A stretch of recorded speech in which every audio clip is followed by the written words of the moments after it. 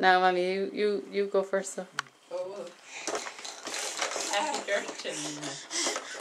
And thanks for all the lovely cards you sent me while I was in hospital. I came home yesterday, so I'm feeling better. But, and thanks for all the prayers. No.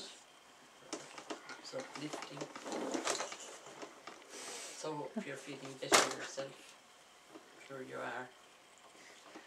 And there's Auntie Breda. Oh, there's Auntie Breda. Sitting here in the hot corner as usual, lapping up the heat. Feeling great. Have a lovely 80th birthday, Mina. I'm sure you'll be there for another, maybe you'll see the 90th or the 100th. Have a nice time. I wish you all the best. And take care of yourself. We're doing fine here. Okay? Yeah. There's ready. I mean it. Of course, there's another celebration on the 30th as well. And we're delighted Mam's at home for Christmas. And she's in great form again after a fair struggle. And thanks for all your prayers. And she said herself she can't remember it, but she says it was all the prayers that pulled me through all the amount of mass bouquets and whatnot she got.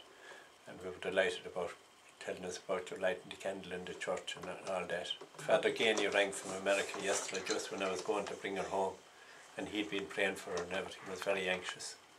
He was delighted. He said he was going to Mass that morning so he could say a Mass of Thanksgiving, he said, rather than maybe praying again. So thanks very much and enjoy yourself on the 30th.